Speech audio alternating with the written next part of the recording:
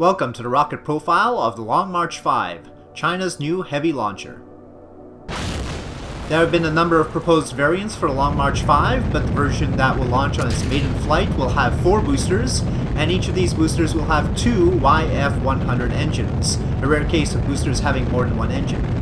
The YF-100 burns kerosene and oxygen with a vacuum thrust around 1,340 kilonewtons. The 8 YF-100s on the boosters will combine to provide a sea level thrust of around 9,600 kilonewtons. The specific impulse for the boosters is 300 seconds at sea level and 335 seconds in vacuum. Different sources provide different burn times, but it is somewhere between 2 minutes and 35 seconds and 2 minutes and 55 seconds. The core stage also has 2 engines, the YF-77s burning hydrogen and oxygen. They have a vacuum thrust of 700 kilonewtons each and burn for between 8 minutes and 20 seconds and 8 minutes and 40 seconds. Their sea level specific impulse is around 333 seconds and they get 430 seconds in vacuum. Overall, the design of the Long March 5 is reminiscent of the Ariane 6, except with liquid fuel boosters.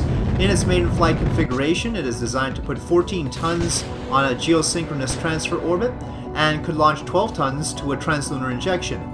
It is clearly a direct competitor of the Ariane 5 and 6 and similar rockets. The second stage consists of 2 YF-75D engines burning hydrogen and oxygen for between 10 and 13 minutes depending on the source. Each YF-75D provides 88.26 kilonewtons of thrust and they get 442 seconds specific impulse in vacuum. There is a proposed variant of the Long March 5 that lacks this second stage, which would be used to launch heavy payloads to low Earth orbit. There are also versions that only have 2 boosters, another version with only 1 engine per booster, and it's not clear which of these will actually see flight. A likely payload for the low Earth orbit heavy lift variant is the Tiangong 3, a 22-ton station core module for a future multi-module Chinese space station. That station will likely be constructed between 2020 and 2022.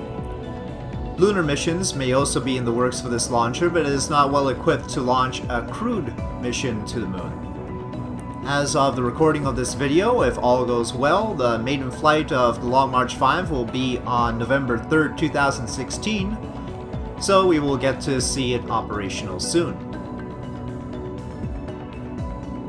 And on that note, thank you for watching this rocket profile of the Long March 5.